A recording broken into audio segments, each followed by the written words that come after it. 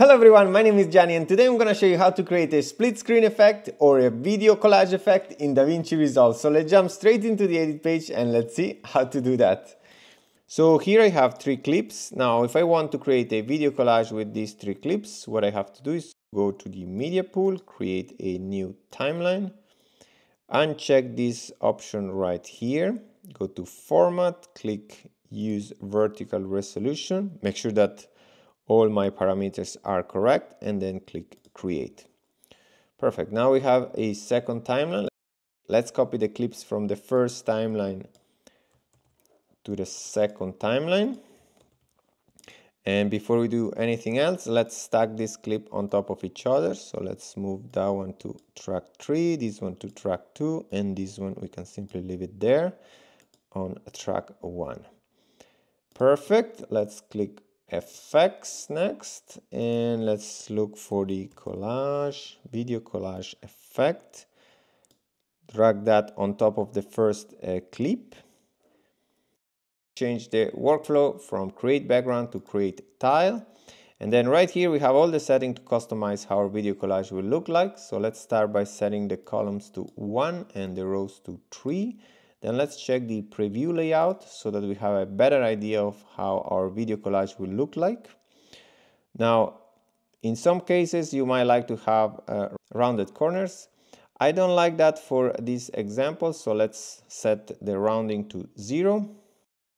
Then let's go down to margins and spacing. And because we want our clips to be all on top of each other, I'll remove the left and right margins, the top, bottom margins, the horizontal spacing, and the vertical spacing. So this is how our video collage will look like. Now let's go back up, uncheck the preview layout and click tiles. Right here we can set the active tile. So for the first clip, the active tile is tile 1. Now if we copy these attributes to the second clip,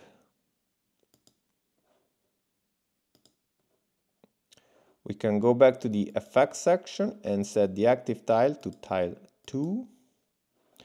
And then we can do the same for the third clip and set the active tile to tile 3. This will basically let DaVinci know where to put our clips.